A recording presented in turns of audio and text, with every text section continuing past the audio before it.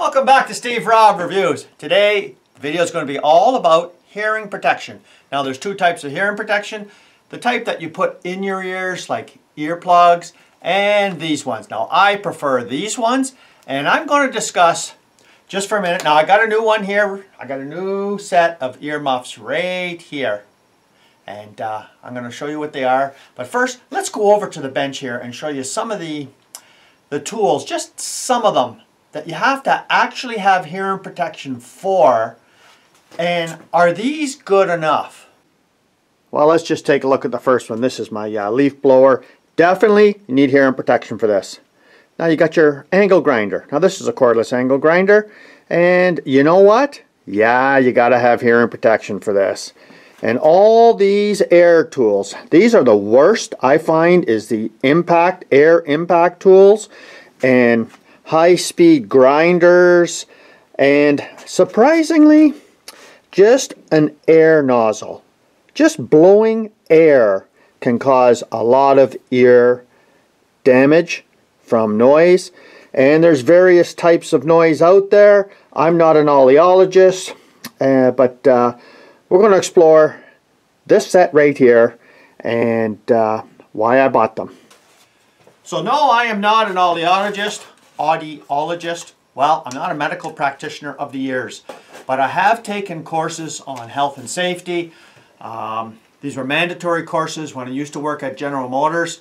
Now, just for a little point of reference, when I worked at General Motors, I had access to the best hearing protection in the world. So, in a lot of places that I worked, it was mandatory that you had to wear the hearing protection. So I'm going to show you these ones right here. Now, they come all wrapped up and everything else, if I can ever get into them. Now these were $12. So, I know what you're thinking. Why can't you get into that bag? So why would you buy like a $12 set of hearing protection when you can see some out there are so much more expensive? And a lot of people will say, you know what, they're so much better, right? So this is the pair right here. And of course, come on, these are just hearing protection, right? I mean, you stick them on your ears and that's it. Now when I'm talking to you, I can still hear myself. So I want to ask you all a question right now. Have you ever thought about this? Because I have taken courses on hearing protection. Can you have too much hearing protection? Absolutely.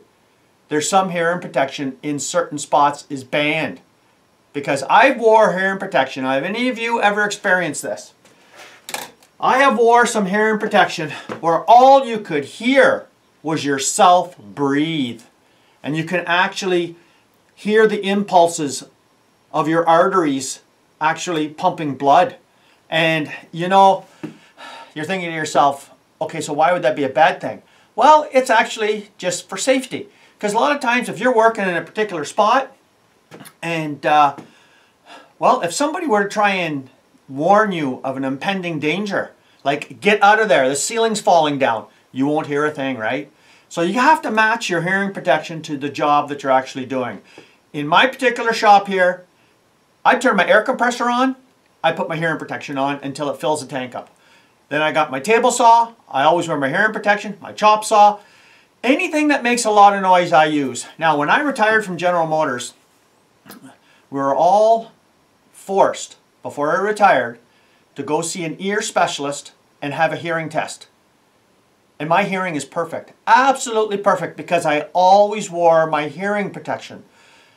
If you see a little placard that says, hearing protection must be worn, well, you know what? It's a good idea to wear it.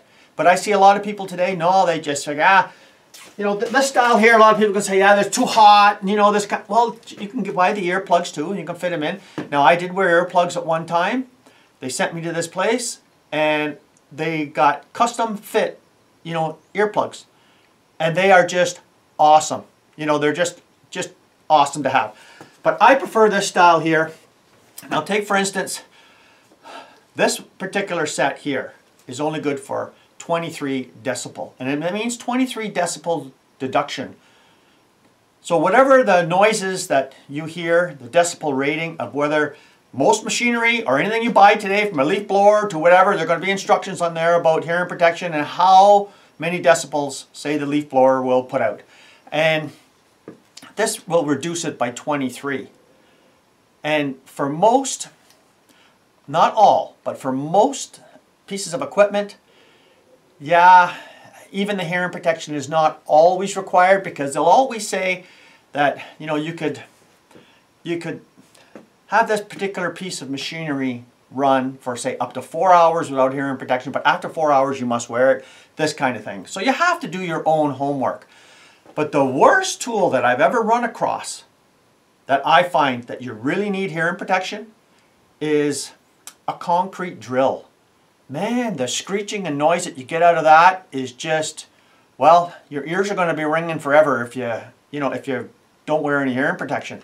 So these were 12 bucks. Now, the reason why I don't need to go with anything better than that is because I use these for, say, 4 or 5 years. I go get another one because they do kind of deteriorate over time. But when I'm riding my Kubota tractor, it is quite loud. Or even my lawn tractor, it's quite loud. But you know what? If I were to wear the really good stuff where I can't hear nothing, well, something could be happening with the machinery that I'm using, whether my rotary cutter or the tractor itself. Something could be happening to it and you'd never know. So that's why you got to kind of match your hearing protection to it. And you know, something like this for $12. I tell you what, I bet you there's a lot of people watching this video right now that don't wear hearing protection.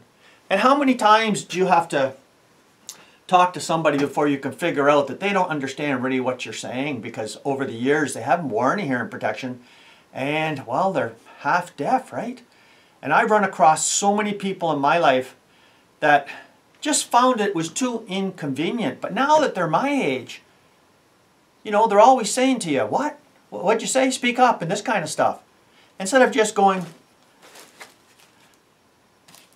I mean, how long are you going to be operating, you know, especially like a concrete drill?